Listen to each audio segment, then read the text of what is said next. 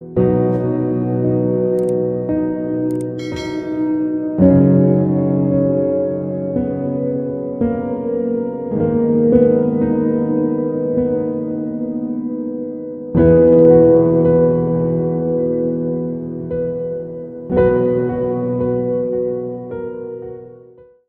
lesson for September the 18th is entitled, What Does Your Church Need? The key verse is 2 Peter 1, verse 3, which says, His divine power has given us everything we need for a godly life through our knowledge of Him who called us by His own glory and goodness. The scripture is from Revelation 3, verses 1 through 22. The lesson focus, Christ will speak to churches that are willing to listen.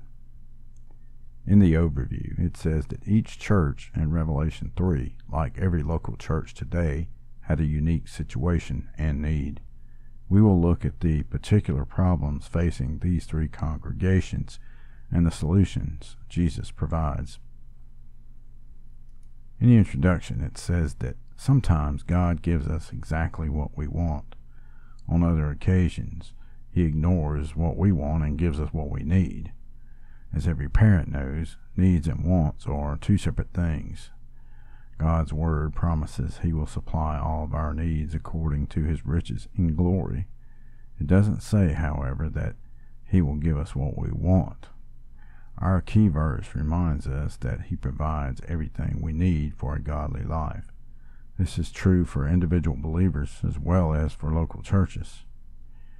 Each congregation in Revelation 3 had specific issues. In some instances, they did not realize what they needed until Christ pointed it out. It's amazing how the concerns facing these first-century believers are still major issues 20 centuries later. A prayerful look at the situations in Sardis, Philadelphia, and Laodicea will reveal our own condition. Whoever has ears, let them hear what the Spirit says to the churches. In part 1, it says to the Sardis church, Wake up.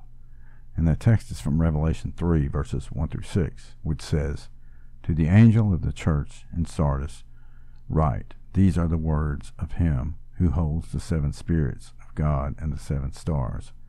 I know your deeds. You have a reputation of being alive, but you are dead. Wake up.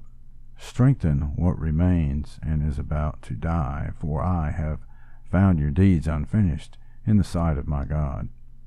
Remember, therefore, what you have received and heard, hold it fast, and repent. But if you do not wake up, I will come like a thief, and you will not know at what time I will come to you. Yet you have a few people in Sardis who have not sold their clothes. They will walk with me, dressed in white, for they are worthy. The one who is victorious will, like them, be dressed in white. I will never blot out the name of that person from the book of life, but will acknowledge that name before my Father and His angels. Whoever has ears, let him hear what the Spirit says to the churches. The couch potato Christians at Sardis had a reputation of being alive, but Christ declares them dead. What a sad indictment. This congregation had experienced glory days in the past. They had seen wonderful victories. Prayers had been powerfully answered. Lives had been radically transformed. But somehow, all the power had leaked away. All they had left was a pile of smoldering ashes where a fire used to burn.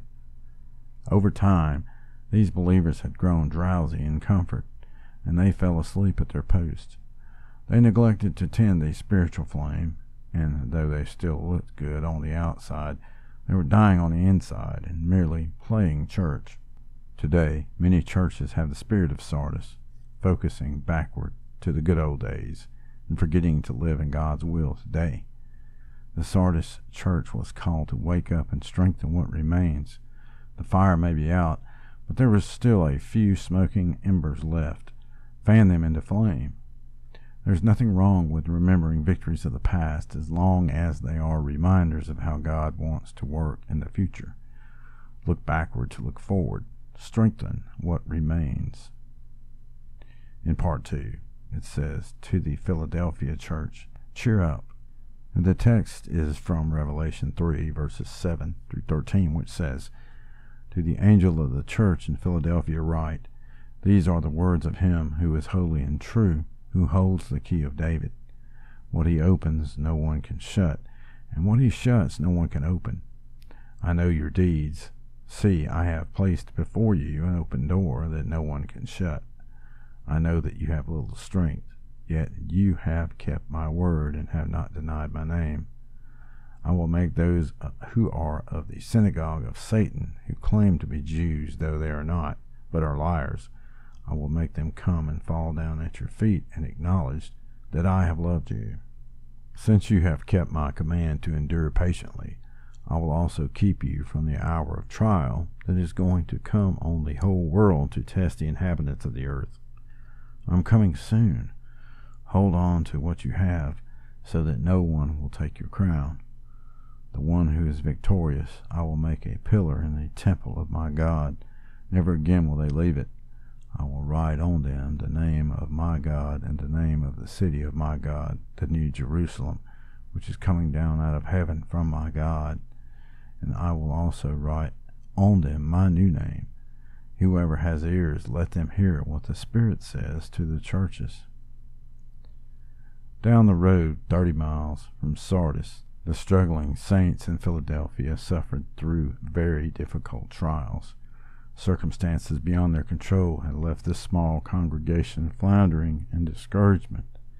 Maybe they wondered if God had abandoned them, but apparently God wanted to bring renewed strength and resurrection. "See, I have placed before you an open door that no one can shut." God loves his bride, the church, too much to waste her struggles.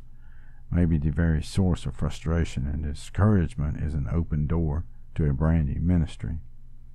Disappointment is his appointment. God reveals his love and peace deeply when we walk through a valley. The Lord has a beautiful way of lifting us beyond the circumstance, helping us capture his vision for what he wants to accomplish in coming days. Are you heavy-hearted, discouraged? Has the road been all uphill lately? Have faith. Be faithful. I know that you have little strength, yet you have kept my word and have not denied my name. In part 3, it says to the Laodicea church, "Warm up."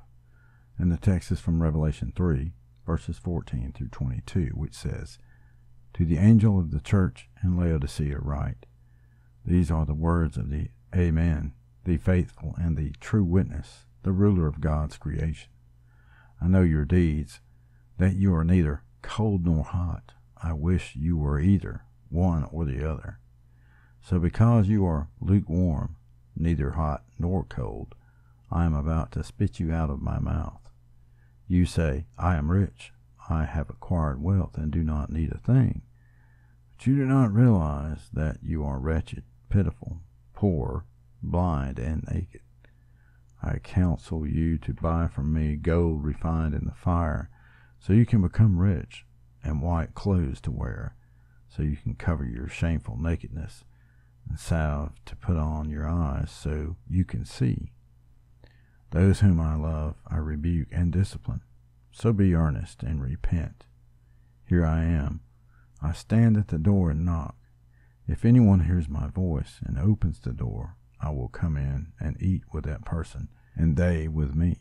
To the one who is victorious, I will give the right to sit with me on my throne, just as I was victorious and sat down with my Father on his throne. Whoever has ears, let them hear what the Spirit says to the churches. 40 miles from their brothers and sisters in Philadelphia, a congregation gathered in Laodicea. Located at the junction of 3 important roads, Laodicea became a center for commerce, administration, and banking. Compared to its sister churches, the Laodicean congregation was in excellent fiscal condition. Their fellowship was blessed with good business leaders, excellent fund balances, and quality resources. Yet a word of dire warning rang out to God's frozen chosen in Laodicea. Warm up, or else. I know your deeds, that you are neither cold nor hot.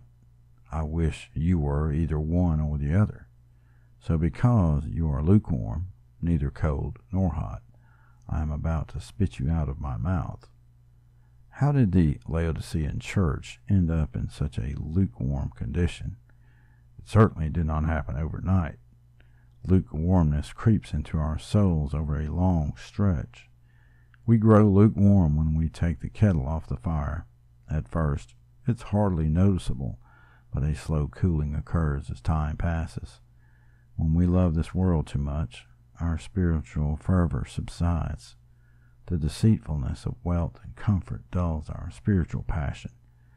The most dangerous place to live is not Iraq or the Gaza Strip. It is the comfort zone. You say, I am rich, I have acquired wealth and do not need a thing. Yet the church at Laodicea was in dire need of the most important thing, revival. How sad to see a church with such potential merely going through the motions and failing to fulfill its mission. A Laodicean church is a self-satisfied church. Offerings are good. Attendance is good. Programs are good. Music is good. The sermons are good. But something important is missing. When you walk away from a church like that, you feel as if you've just eaten a half-baked microwave dinner. Yuck. For that reason, the Lord said he was ready to spit them out of his mouth.